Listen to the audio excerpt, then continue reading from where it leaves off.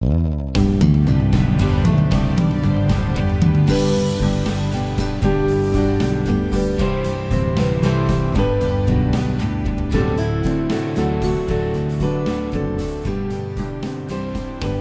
morning, everybody. If you guys want to stand, if you guys want to make your way back to your seats, let's start worship. 1, 2, 3, 4.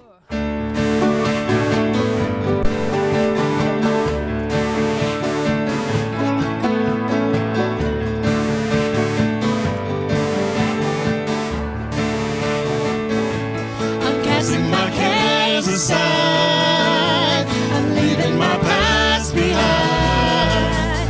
I'm setting my heart and mind on you, Jesus. I'm reaching my hands to yours, believing there's so much more, knowing that all you have in store for me is good. It's good. Today is the day that you have made. I will rejoice and be glad in it. Today is the day you have made. I will rejoice and be glad in it. And I won't worry about tomorrow. I'm trusting what you say. Today is the day. Today is the day. I'm putting my fears aside. I'm leaving my doubts behind. I'm giving my hopes and dreams to you, Jesus. I'm reaching my hand to yours, believing there's so much more, knowing that all you have in store for me is good. It's good. Today is the day you have made. I will rejoice and be glad in it. Today is the day you have made. I will rejoice and be glad in it. And I won't worry about tomorrow. Trusting in what you say. Today is the day. Today is the day. And I will stand upon your truth. I will stand upon your truth. All my days I live for you. All my days I live for you. And I will stand upon your truth. I will stand upon your truth. All my days I live for you. All my days I live. Today's the day you have made. I will rejoice and be glad in it. Today's the day that you have made. I will rejoice and be glad in it. And I won't worry about tomorrow. Giving you my fears, my sorrow. Where you lead me, I will follow. Trusting in what you say. Today is the day. Today is the day.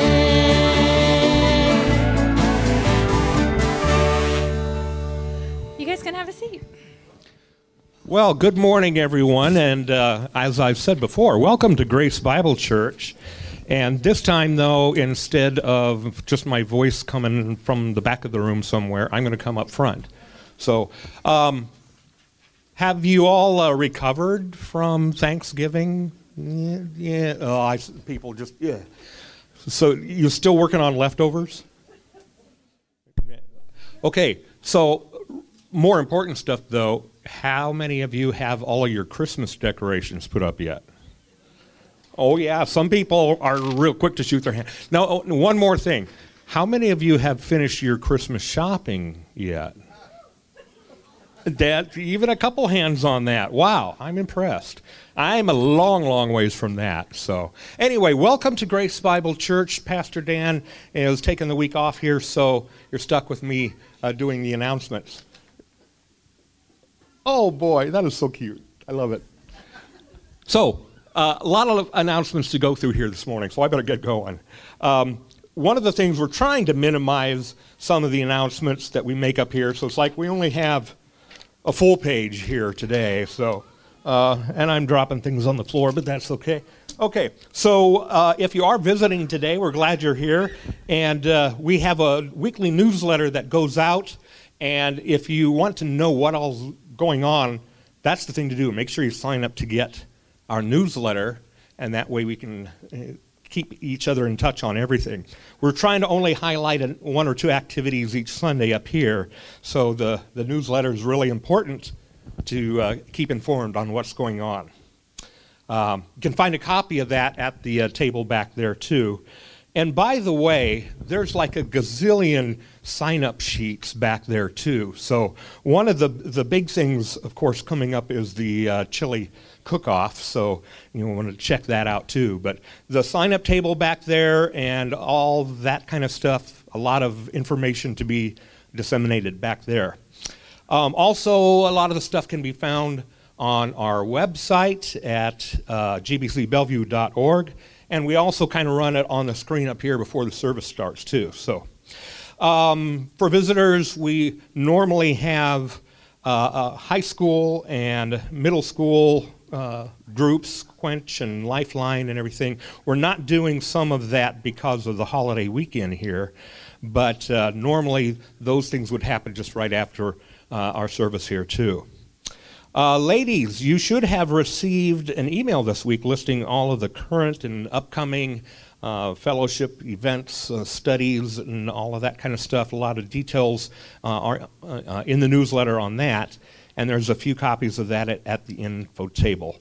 Also, ladies' Christmas cookie and ornament exchange, Wednesday, December 8th, 6:30 at Julie Sweets. See Paula or the sign-up table.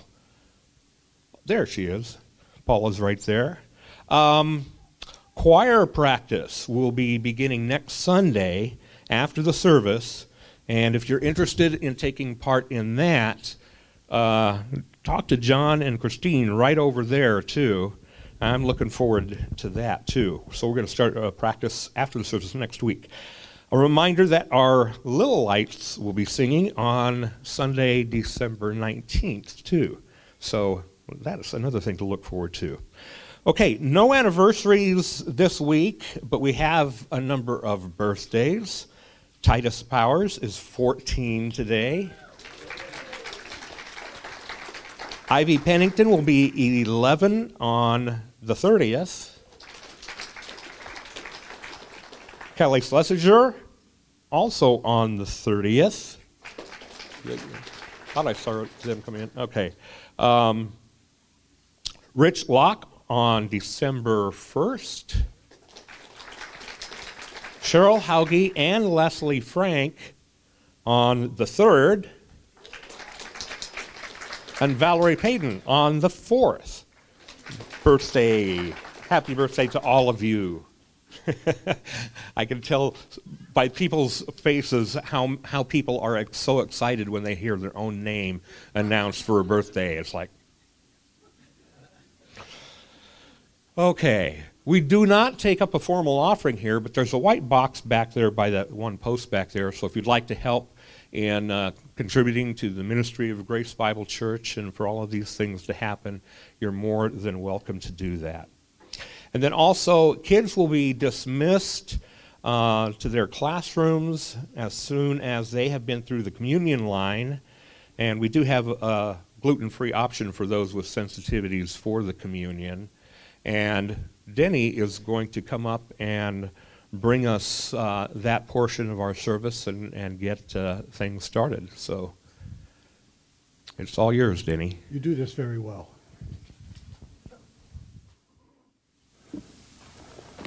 Good morning.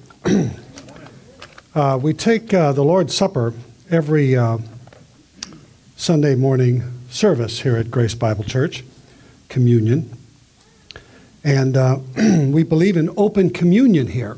So if you happen to be visiting with us and you know Christ as your Savior, you have placed your faith in that finished work of the cross, and so you've had the Holy Spirit imparted into you, you are more than welcome to join us in this communion service. This is a celebration of the great act that Jesus performed in our place, and we take the orders from it from Jesus himself. I'm going to read from Matthew, where it's the first time in the Gospels that what we now know as the Lord's Supper is instituted. In chapter 26, verse 26, while they were eating, Jesus took some bread, and after a blessing, he broke it and gave it to the disciples and said, "Take, eat, this is my body." And when he had taken a cup and given thanks, he gave it to them, saying, "Drink from it, all of you, for this is my blood of the covenant, which is poured out for many for forgiveness of sins. But I say to you, I will not drink of this fruit of the vine from now on until that day when I drink it new with you in my Father's kingdom." The body and the wine here, these are symbols for Jesus' physical body and his physical blood. What we do when we take communion now, we actually have three elements. We are looking back to that historic act when Jesus, he who knew no sin, became sin in our behalf. And that was accepted by the Father, and it was proven by the fact of the resurrection.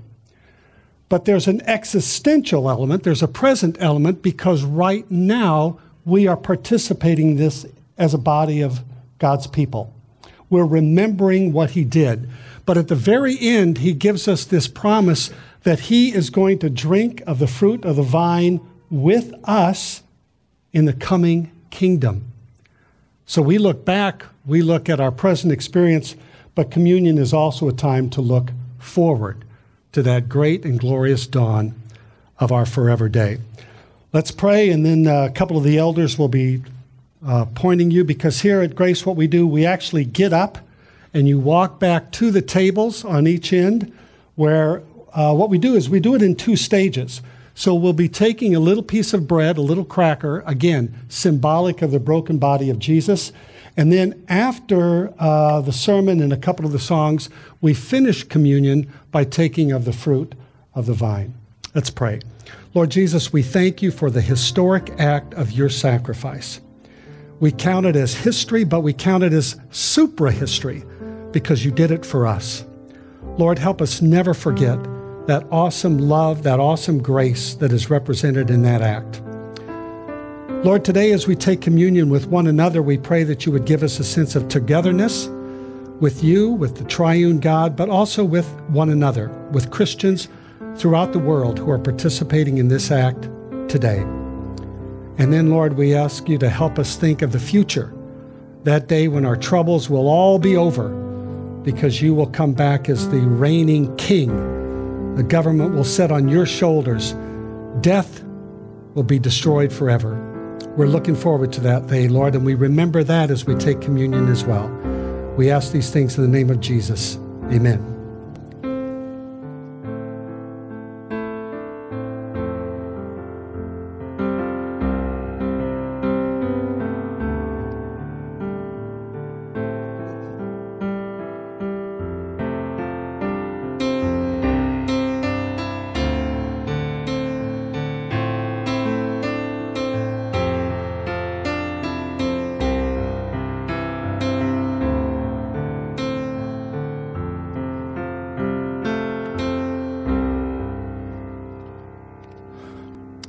Thank you, Allie.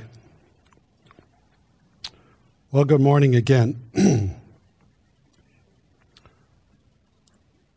As we were taking communion, Claire came up and she said, do you want a cough drop? I said, well, no, I don't think so. And she gave me one anyhow. And then she said, you might want to take your coffee up with you. So my voice might be a little raspy. You'll be pleased to hear Dan again. His raspy voice will never again bother you. I got an email from Dan earlier this week asking me about preaching. And after he relieved my heart by letting me know he was not sick, he was just going to be taking a little time off. Well-deserved, I might add. He doesn't take nearly as much as I think he should, and as a matter of fact, as much as the board thinks that he should. But he's a very dedicated fellow. But he asked me to preach this Sunday, and I hesitated at first because we had a very busy week. Even though it was a short week, we had 2 Thanksgiving parties, we had a funeral, we had our regular Vital Signs activities, including our preparations for our yearly, or not our yearly, well, I guess it is yearly. Vital Signs Ministries, we have these quarterly letter writing parties. And the one that we have at the end of November or 1st of December is a special Christmas card writing party. So we've got to get all that set up, and that was part of it. We had our medical wellness physicals. Some of you don't have to worry about that for a long time. That's good. And we got at our age, you only get fairly decent reports. They're never glowing. They're just, if they don't tell you, to get your house in order, it's a pretty good visit. And then messing with the leaves and stuff. But after that initial hesitation, I remembered that he was inviting me to speak on the first Sunday of Advent. And as some of you know, Claire and I are kind of into Christmas, and I thought, well, this is a special honor to be able to address you on this date and with this topic. Always a wonderful treat to entertain the august company of Grace Bible Church, but a special thing today.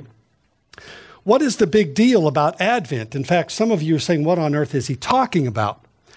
And it's true that evangelicals are not very up on the liturgical calendar. However, that doesn't mean that we can't learn things from it and apply spiritual truths from that study of history. And the fact is, all of you observe certain elements of the liturgical calendar, whether you know it or not. The very fact that you celebrate Christmas on December 25th is, in fact, a practice from the church calendar, or that you celebrate Easter or any one of the other days from the Christian calendar. And then many of you have grown up with Advent calendars. How many of you had that as a kid? Some of you may still do that, where you open up the little boxes. Each one represents a day in December, and you open it up, and there's a little meditation or a scripture, or hopefully a piece of chocolate. And so that's an Advent calendar. It's celebrating the prelude to the birth of Jesus, to Christmas. And then many of you have come from churches where you have celebrated Advent wreaths, which have a candle, 4 candles in them, because the season of Advent is the 4 Sundays preceding Christmas. And Advent comes from the Latin, means coming or arrival. And so this part of the church calendar, which, by the way, is the beginning of the church calendar, shows you that Jesus Christ is the star of the calendar from the very beginning.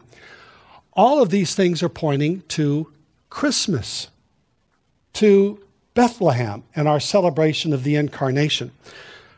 However, in the original intent of the liturgical calendar back in the days of the church fathers and for many centuries thereafter, the season of Advent was to celebrate the second coming of Jesus Christ. And as a matter of fact, the gospel texts, which the English Book of Prayer assigns to this particular Advent Sunday, deal very specifically with the second coming. Matthew 24, Mark 13. If you happen to be taking notes, the texts are Matthew 24, verses 37 through 44, and Mark 13, 3 through 7. Passages which deal quite explicitly with the second coming of Jesus. That is, when he comes back, not as a baby in a manger, but he comes back on that white horse as the judge of the quick and the dead. He comes back for retribution and justice. That is what is celebrated by Advent. We are not going to explore these texts in detail, but I do want you to note the urgent commands that Jesus gives to his disciples, again, in the context of his second coming. In the Matthew 24 passage, for instance, verse 42, Jesus says, "Be on the alert." Verse 44, Jesus tells his disciples, in relationship to the second coming, which they do not know when it's going to happen. He says, be ready. Be ready for it. And in the Mark 13 passage, verse 33, take heed, Jesus says, keep on the alert. Verse 35, therefore, in light of this doctrine, be on the alert. Verse 37, guess what? Be on the alert. So Jesus is saying in these two passages, be on the alert, be ready, keep on the alert, keep on the alert, keep on the alert. Do you think he might have something that he wants his disciples and us to get about the Advent? Be alert, be vigilant, keep on watch, be on guard, be ready, because Jesus is coming. Not at Christmas, but Jesus, the sovereign King, is returning. That's on the Advent calendar. Maybe not the one in your home, but it's on God's calendar. The date is set. We don't know when it is. But Jesus says, be ready for it. Be alert. Take heed. Be on guard. So let's consider these two questions. Why is this important? And number two, if it's important, and it is, Jesus keeps repeating it, how do we go about following through with these commands? How do you live in a steady stay of alertness? Well, let's start out with the why. Just going to give you a couple of examples. Living ready, living on the alert for Jesus' return provides tremendous comfort for the Christian, particularly for those battle-weary Christians who are diligently trying to be doers of the word and not hearers only. To know that this world is not all there is. Indeed, the struggles and sufferings of this world are but temporary, and our returning King will make all things good. He will not only end these hardships, he will end sin and death. Death and the devil will be kicked into the lake of fire forever. But in addition to all of these, he will reward his faithful sons and daughters for their faithfulness, their loyalty to him, in being alert and being ready in the very midst of these hardships. The King has not abandoned us. There is incredible comfort in that. The gracious King is coming, and he's coming back for us. Not just to reconcile the world, nature, for instance, which he will do, but he's coming back for that final, ultimate reconciliation of his children and him. He's coming in triumph, he's coming in glory, he's coming in power. And he's taking us to a marvelous place that he's prepared for us personally. So being ready for Jesus yields profound comfort. But that's not all. Living ready for your reunion with Jesus is a tremendous help to your sanctification. That is your pilgrimage, your adventure of walking day by day with Jesus Christ. Being a work in progress, knowing that God does finish what he starts, and he started a good work in us. He's going to finish that. But we are a work in progress now as we struggle along in our pilgrimage. And knowing that the King is coming, being alert, being ready for that, is a help in our sanctification. Let me give you a great example. This is from 1 John 3, verse 3. And it too is in the context of the believer finally experiencing this face-to-face meeting with Jesus. And John said, everyone who has this hope fixed on him, on Jesus.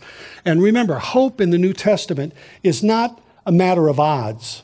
It's not throwing the dice. It's not picking straws. It is a done deal because we have hope in the sure promises of God. He doesn't lie. He finished what he starts. And so John said, everyone who has this hope of his return, of his reward, fixed on Jesus, purifies himself. Now think about that. If you're living in readiness, if you're living alert for the second coming of Jesus, if you're anticipating this face-to-face meeting, John says you're purifying yourself. But it's even deeper than that. He says he purifies himself just as Jesus is pure. How's that for a ground-shaking spiritual reality?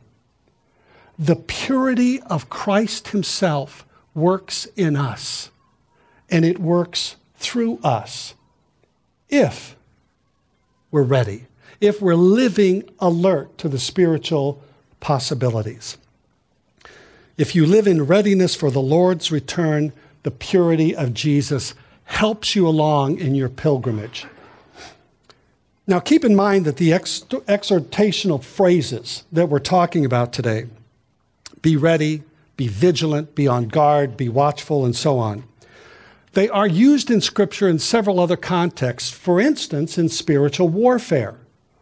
In fact, some of you are nodding, saying, well, when you started using those verbs, that's what I remembered it. Being watchful, being awake, having a defensive posture against the devil. It's also used of intercessory prayer, and it's used in several cases of the performance of love and good deeds. That is, being a practice of Christianity, not simply speaking its precepts.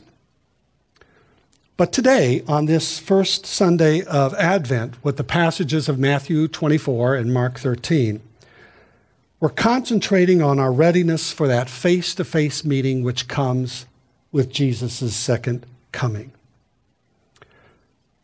But I want to introduce one other scripture, which not only highlights a couple of elements, but it helps give answer to this question, how do we do it? How do we live in a state of perpetual alert? The scripture is Luke 12:35, and I've been using this in my meditations for a couple of months now. I love this verse. It reads like this: be dressed in readiness and keep your lamps lit. Be dressed in readiness and keep your lamps lit. Two profound challenges that Jesus issues to his disciples and through the scripture to us. But it's really relevant, this particular passage, the context not only deals with the second coming of Christ. For instance, the context immediately after 12:35, Jesus is speaking about a wedding feast. A wedding feast, and he says how blessed the servants are who have been, quote, on the alert for their master's coming. Verse 38 reads, whether the master comes in the second watch or even the third watch and finds them alert, blessed are those servants. And then to make sure that he gets the point across of the parable, Jesus says in verse 40 to his disciples, you too be ready, for the Son of Man is coming at an hour that you do not expect. But here's another cool item about this particular passage. The context afterwards talks about the second coming. The context immediately preceding it is about heaven. That is that face-to-face meeting we have with Jesus before the rapture, and certainly before the second coming. A buddy of ours, we were at his memorial service on Friday.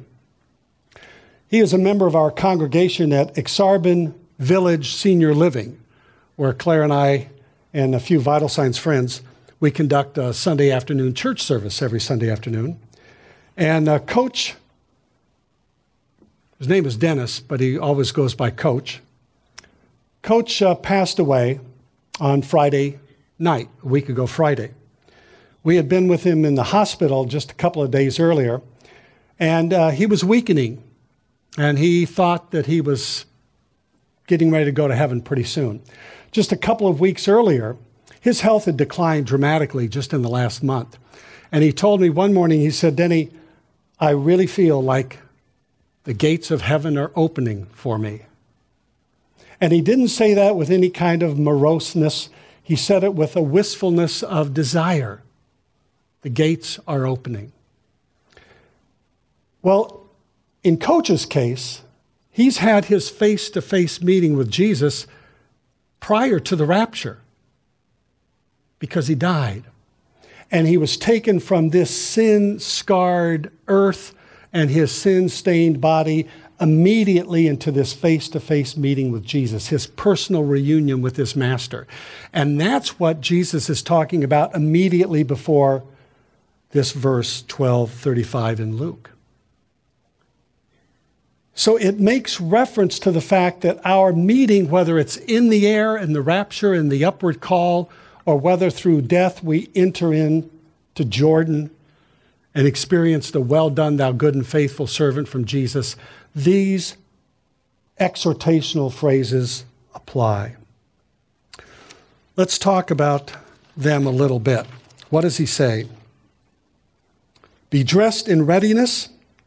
If you have a King James or some of the other verses, it may say, gird your loins. It's a nice word picture for those who used to wear togas, and now he's telling you, wrap yourself up and get ready for action. Because you're not getting dressed up for a costume party, you're not dressing for bed, you're dressing for war. Be dressed in readiness. Be ready for whatever befalls you. It's a military phrase. And of course, it's reminiscent with that military metaphor that you see throughout Scripture. For instance, the weapons of righteousness in 2 Corinthians 6:7. That whole list of spiritual weapons and spiritual armor from Ephesians 6. And one of my favorites from Romans 13:12, the armor of light. You see, we are not just dressed to wait. We're dressed to wait on the move, on the march, to be prepared. You know, when I took my fall on Mount Bierstadt this last July, coming off the summit, I took a pretty serious fall onto the rocks in the boulder field, just off the summit. And I was cut up pretty bad, and I had a pretty bad gash below and above my eye. I was bleeding so bad we couldn't really even tell where the blood was coming from. But I was prepared, unlike my early attempts when I first started climbing mountains at age 65. Those first several trips I was alone. But the last couple of times I have listened to the advice of my wife and I've gone with friends. And in this particular case, there were a couple of young bucks that were going to get us off the mountain even if we couldn't make it to the top. Well, one of them was right there beside me. And we were able to stop the bleeding and get it patched up enough for me to get down off the mountain because both of us had first aid kits that were well stocked. You see, we had dressed in readiness for what was to come.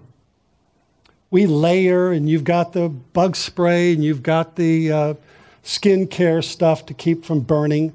We had all the stuff we needed, plus those first aid kits that had done everything. I've never used that first aid kit in 6 years, but it was there when I needed it. That's what he's trying to tell us. Jesus says, be dressed in readiness. Be prepared. Be watchful. Be alert. And then keep your lamps lit. The word used here means not so much a torch or a lamp, but like a lantern. It's something that's movable. And you can set it down for a stationary activity, some kind of domestic task or a meal. But you can also take it along with you. And he says, I want you to keep those lamps lit. Obviously, his disciples would have remembered the parable of the maidens and the anguish and the heartache that they experienced when the master came back and they didn't have enough oil for their lamps. So they knew the force of this command. Keep your lamps lit. Now, the applications here are many. Jesus, we're told, is the light of the world. We are told that we are lights of the world, in whom we shine in the midst of a crooked and perverse generation. But those lights won't shine without being lit. The light of God's word several times, including in the Psalms, when we're told it's a light unto our path. And finally, oil being a symbol throughout the Old and New Testament of the Holy Spirit. Keep your lamps lit. How do you do it? You're a doer of the word and not a hearer only. You practice the word of God. You submit to the Lord in humility and in faith and in gratitude moment by moment. You hang around with sharp Christians who are going to keep you stimulated to love and good deeds, who are going to keep you accountable, who are going to keep the example high, reminding you that the earth isn't the end of the story. Our King is coming back. And when he comes back, he will judge the wicked, but he will reward the righteous being those who by faith have placed their trust in Jesus Christ. So as we close, let's go back to Christmas. Advent calendars are not bad. Lighting the Advent candles are not wrong. Indeed, anything that helps you in your spiritual appreciation of the holiday is a good thing, a very, very good thing. You should be thinking about, how do I adorn my relationship with Jesus and not just decorate my house for Christmas? What do I do to make sure that I'm a Christmas light to my family and friends, my neighbors? All of that is terrific. Like I said, Claire and I are into Christmas. For many, many years, we used to send out a thing called Making the Most of Christmas to our friends. And it had Christmas stories and poetry and activities, things to do, song lyrics, games. We're into Christmas. I put on one of my blogs just this last week, Christmas reading suggestions. We're all for a thorough preparation for the celebration of the Nativity, the incarnation of Jesus. But I urge you this Advent season to make sure that there's an undercurrent, even in your celebration of the Nativity, of the Christmas too that is on its way. Christmas not being the celebration of a baby in the manger, but being a celebration of the mighty, righteous judge who's coming back to reward us. Christmas 1 is a blast. Make it so. But a very helpful hint in that respect is letting Christmas 2 be part of your celebration. Let's pray. Lord Jesus, we thank you for the fact that you came at Christmas and that we have such a glorious past with the prophecies of the Messiah coming, the wonderful accounts in the scriptures of not just the history of Christmas, but then its meaning, its applications to us. Lord, you have treasured us, especially here in the West, with wonderful Christmas stories and literature and poems and music and art and traditions. We are grateful for each and every one.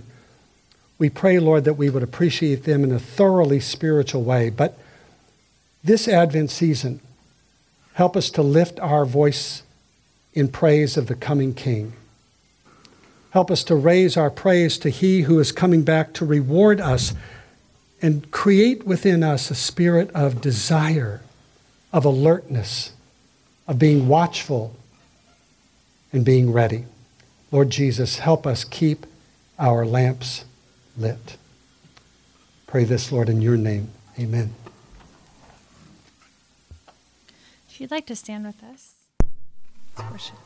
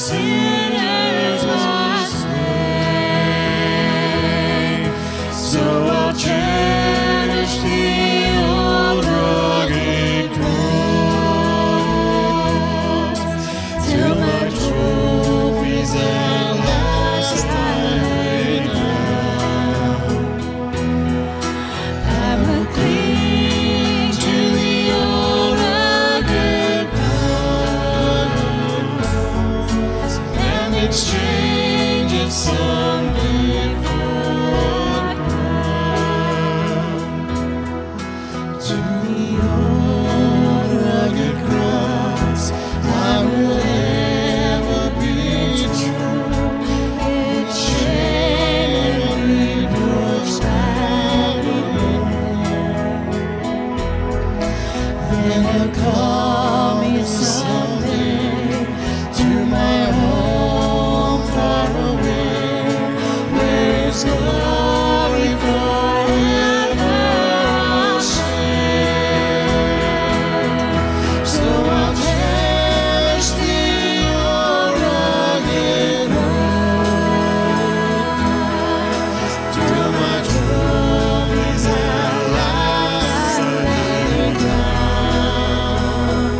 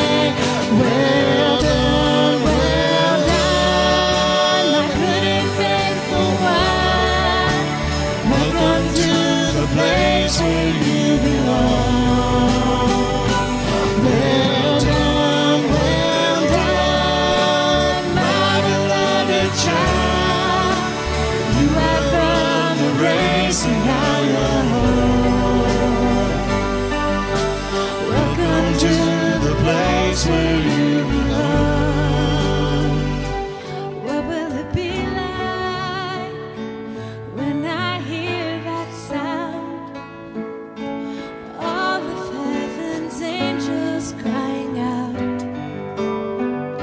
singing, holy, holy, holy are you, Lord. Singing, holy,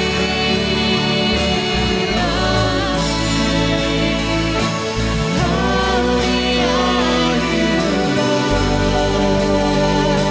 Singing, holy,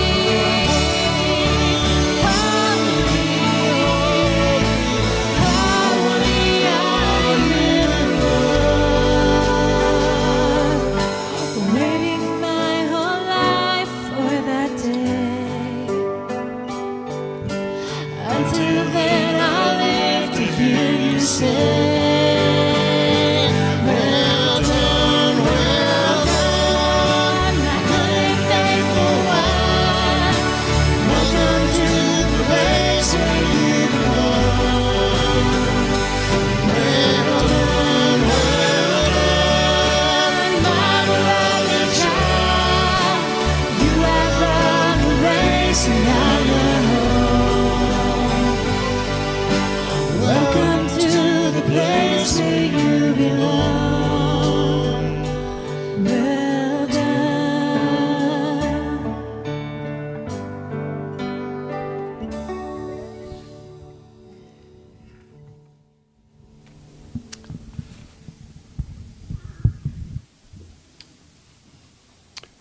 Okay, we're going to conclude our communion service by taking the cup.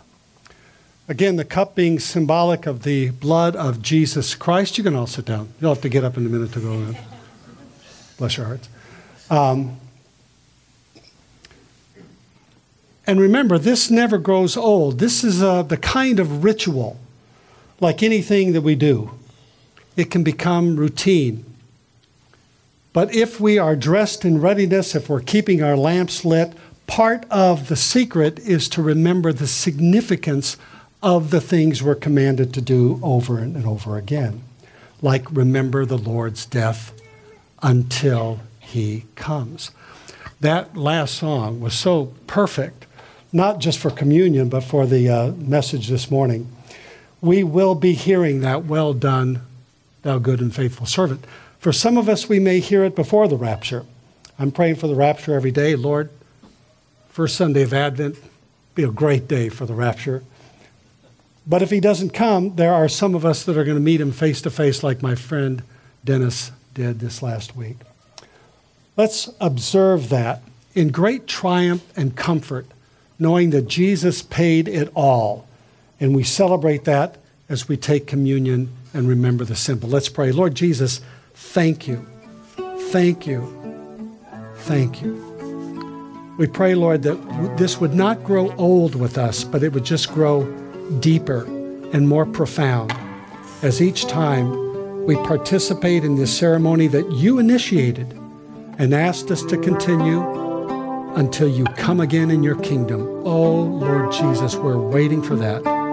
We pray this in your name. Amen.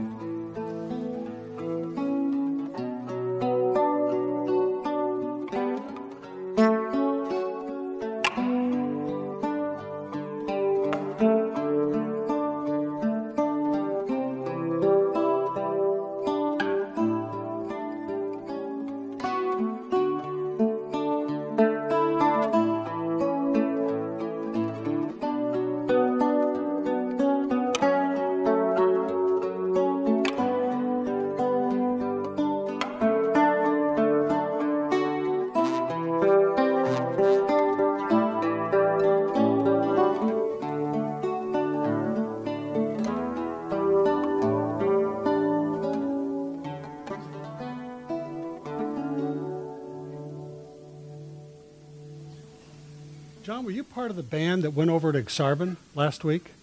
Yeah. I thought it was you guys. Yeah. You know, John's in this band where there's a bunch of old guys, a bunch of young guys.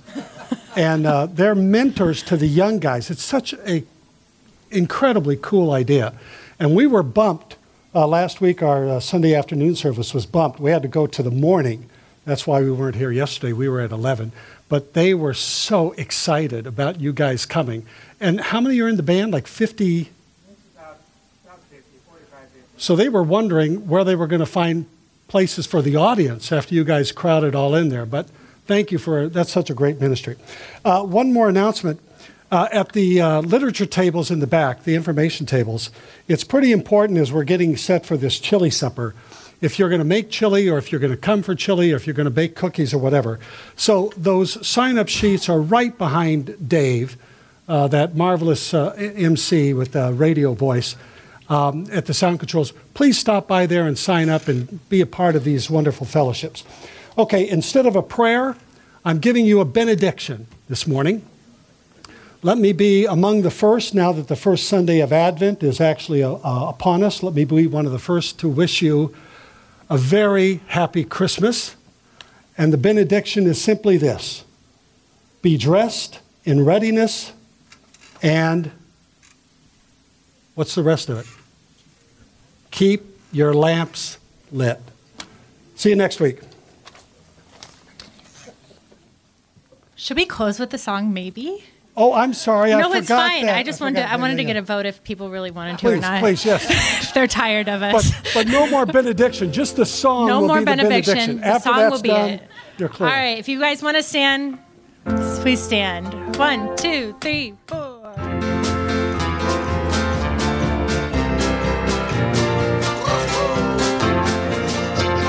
Sing the wondrous love of Jesus. Sing His mercy and His grace. In the mansions bright and blessed, He'll prepare for us a place. We all get to heaven. The day of rejoicing that we'll see. We all get Jesus. We'll sing and shout the victory.